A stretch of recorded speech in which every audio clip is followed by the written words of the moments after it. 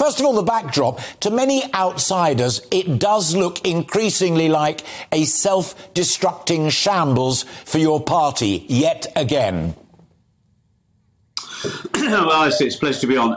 It has been a shambles, there's no doubt about it. It's not the kind of way we'd like to govern, but that's why we need to move on from this chaos and crisis, and we need some calm competence, and that's exactly why I'm backing Rishi Sunak. He brings that approach to everything he does, not least when he was Chancellor of the Exchequer, dealing with some major crises in terms of the pandemic and the cost of living crisis. And most people recognise he did a fantastic job doing that.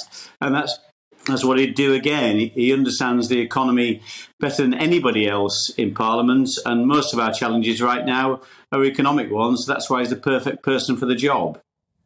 Talking to colleagues, do you sense that it is possible that he will clinch half of 375 before the close of play today and that there won't need to be a contest? Well, that's not quite how it works, because even if he gets half the political party, our parliamentary party, he could still go to members. But I think he can get half.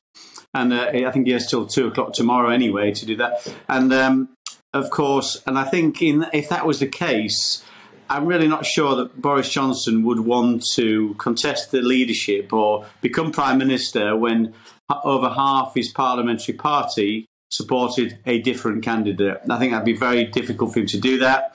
And he's facing some other very significant challenges as well, of course, not least the Privileges Committee investigation into whether he misled Parliament, which will require him to give oral evidence to a committee, and lots of other people will be too, and that's bound to be difficult for him and for the government. So I think for all those reasons, for that stability, and for we need Rishi Sunak would bring that calm competence to government.